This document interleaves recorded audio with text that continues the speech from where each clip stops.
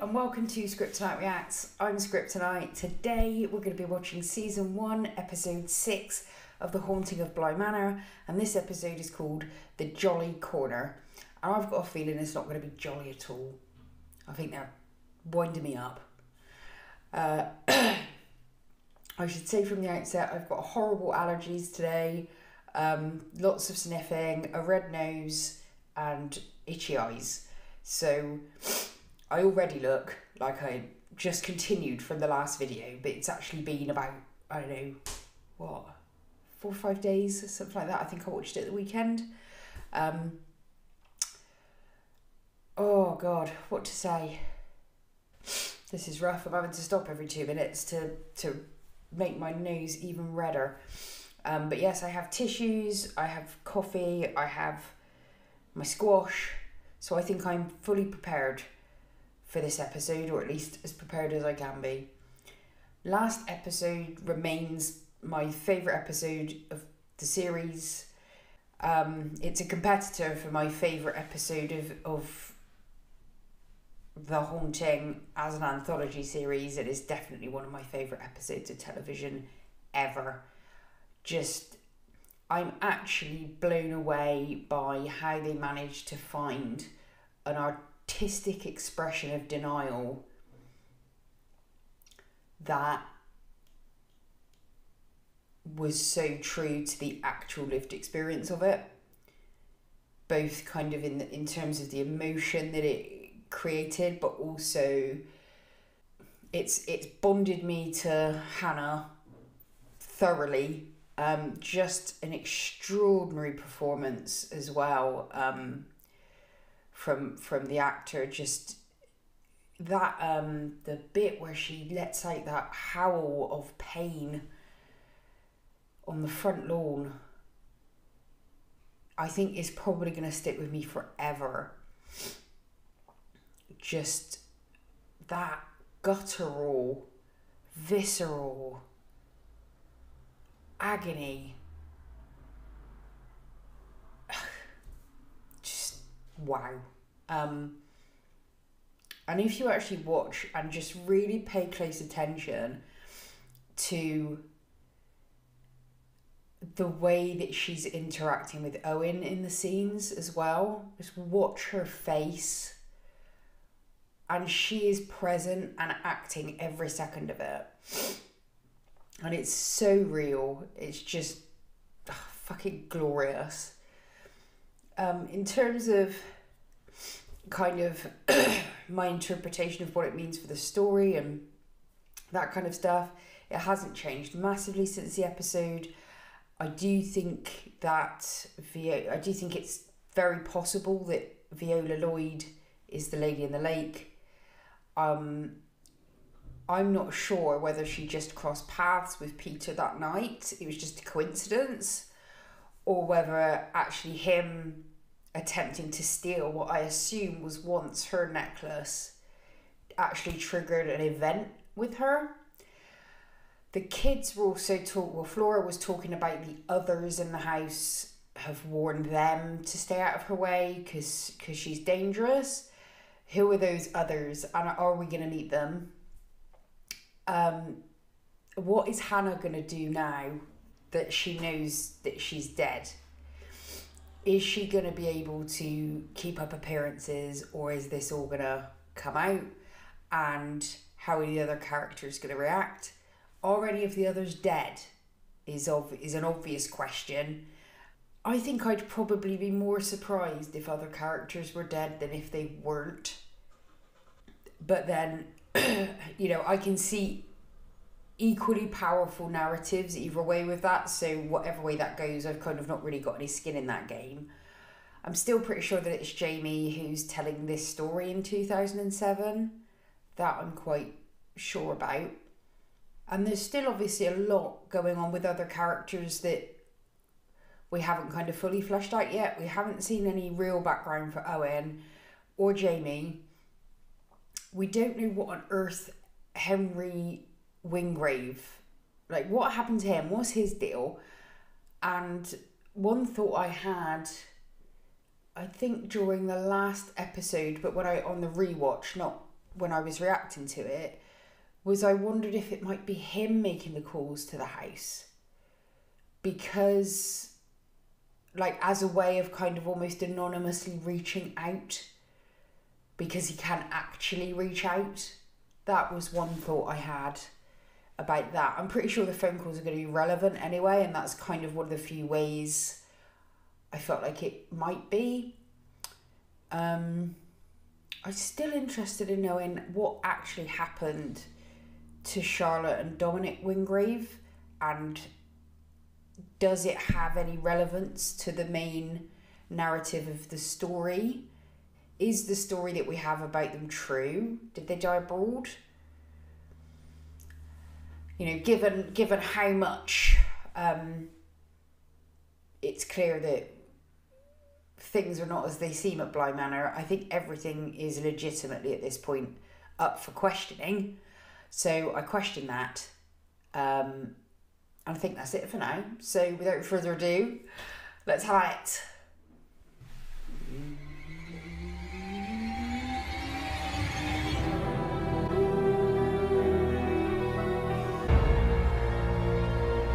I feel like it'd be really cool if Flora was like a 400-year-old spirit just governing the house herself. Because she seems so wizened for such a little person. Here we go. Ooh. Don't scare me straight off the bat. Oh, hello, Henry. The post is here. Thank you. You're welcome.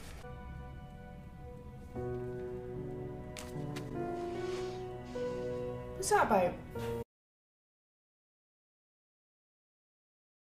Day and night tucked away in his work, Wow. in his nightly routine, until he was entombed in it, until there was no room left inside of him for anything else. Except booze. Until he felt. Miss Clayton phoned. She's a bit concerned. Some things you may want to hear about. No need. I'm happy the children are well. Of course.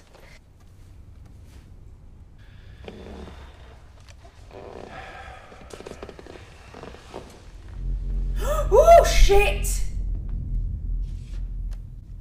Oh, fuck off. Scotch or bourbon tonight? He's there. I saw him. Would this have been his brother? Would this have been Dominic's office? Oh, yes! That prick is there. I can feel him. Oh, cock off.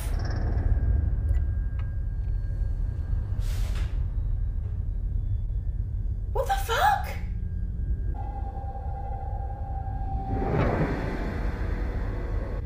I don't like it.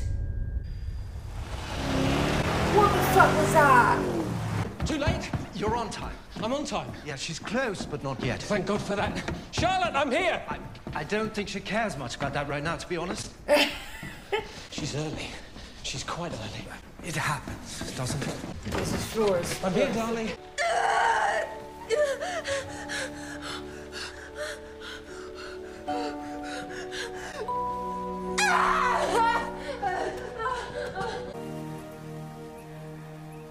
Oh, Flora. Was she just waking up in the statue garden? Those are the gym jams she was wearing when she saw Becca in the lake. Danny got her. Don't usually see you this side of the 8 a.m. Yeah, well, I knew, I thought I'd bring you some coffee. You Yanks in your coffee. You might like it. Cheers. Cheers. Adorable. I'm not the best at coffee either. I seem to see less and less of Hannah. She just goes out, I guess. By herself. Sometimes I just turn around and she's gone. Oh. So you just got up with the sun and you're tiptoeing around the kitchen making awful coffee by yourself, Just to come say hi at 6 in the morning for no particular reason. Oh, come on. Poppins, you flirt.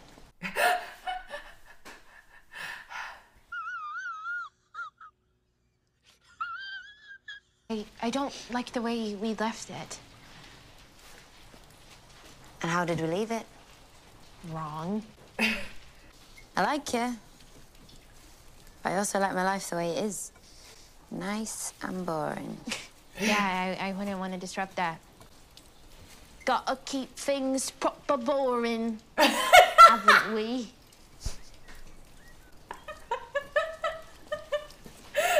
Look, there's a pub in Bly, right? There is? You and me could get a boring old drink in a boring old pub and see where that takes us. You know I live above that pub, right? Told you that already, didn't I? Got a little flat right above the boring little pub.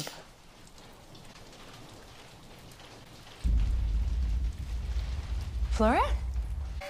Fucking hell. Flora! I don't feel good.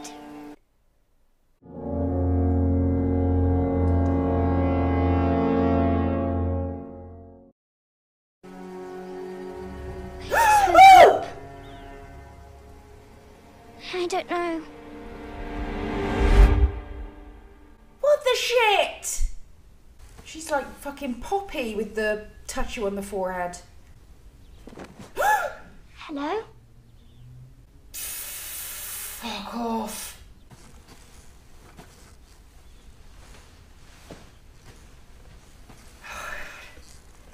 Piss off. Don't.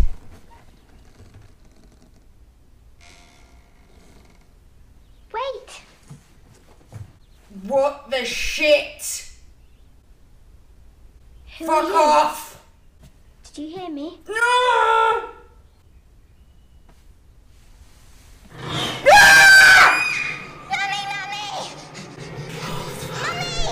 It's No! Uncle Henry. Hello, Flora. You gotta be shitting me. I thought... Uncle Henry slept over. In one of the guest rooms. And I was just saying good morning just now. Yes. And I just heard you say there was someone in your room. Pause. Wait. So when he gave Charlotte a look when she was going into, you know, when she was in labour on the bed, and I did think to myself, what's that look about? That was an interesting exchange. Is Flora his daughter?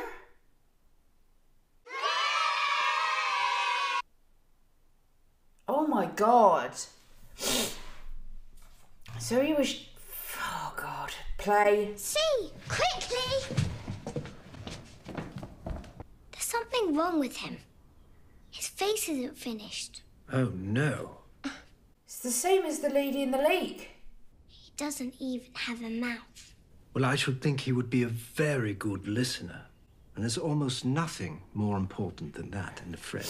That's right. You see, I had a friend when I was your age, too. In this house, in fact. He was a soldier.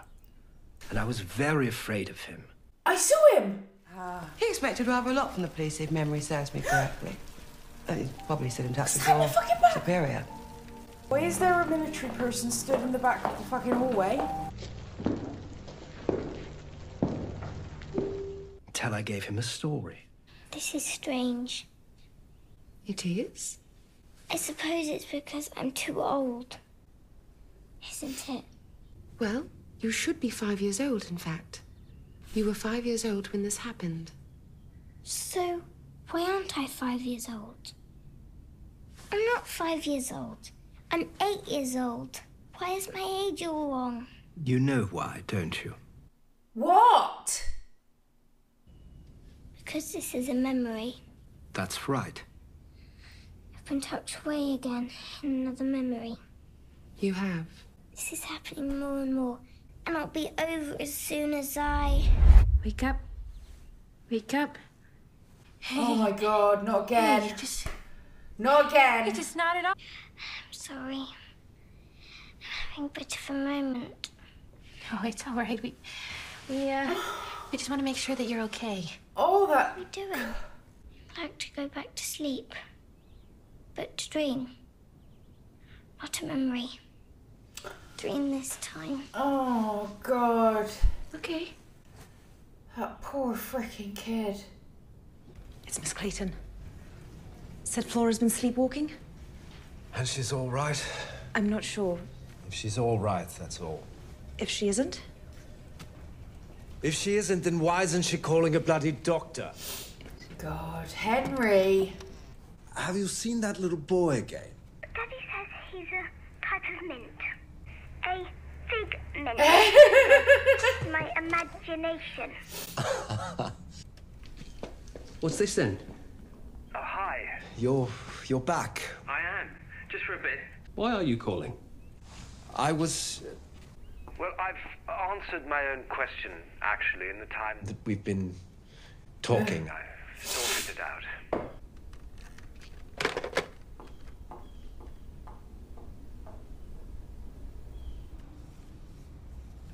Wingrave and Wingrave, yeah. Don't know who you're trying to hide from. Might as well come in. What the fuck? Oh. She's likely asleep by now. You'd get the cook again. Or the housekeeper. Or that cute little American. The calls are spooking them. You know it.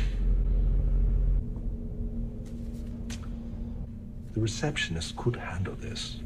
This and all his correspondence. You insist on handling it so that no one does. Because every time you send out a notice of death, the world where you can pretend your brother's still alive gets a little bit smaller, doesn't it? Not pretending a fucking thing.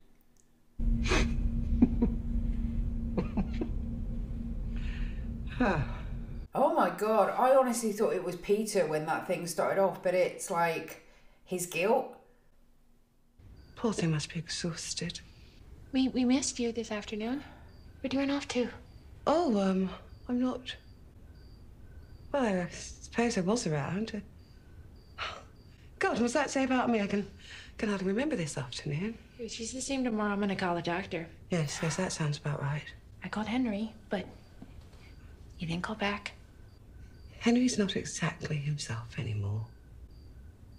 God, ever since Charlotte and Dominic went on that blasted trip, all three of them just... gone.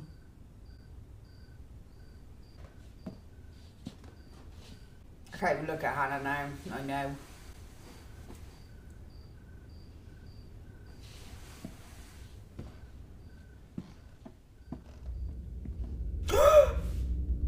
Oh shit!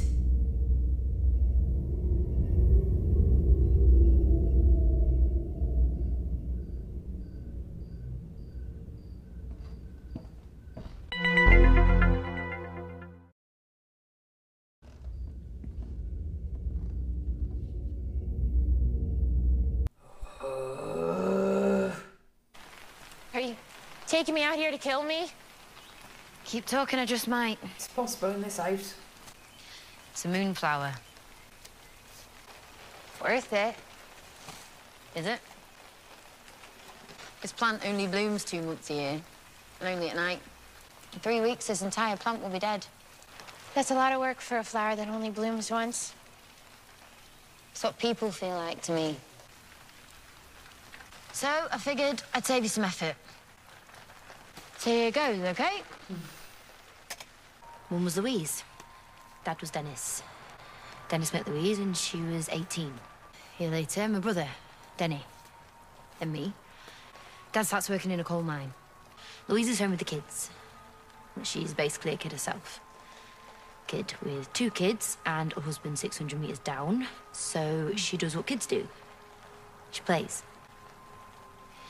While she did whatever she could to feel alive, finally climbs back to the land of the living, they laugh at him. They laugh because the whole town knows that the new baby, my little brother Mikey, isn't his. Call a spade, and they call my mum a whore. Call the daughter one too. Wow.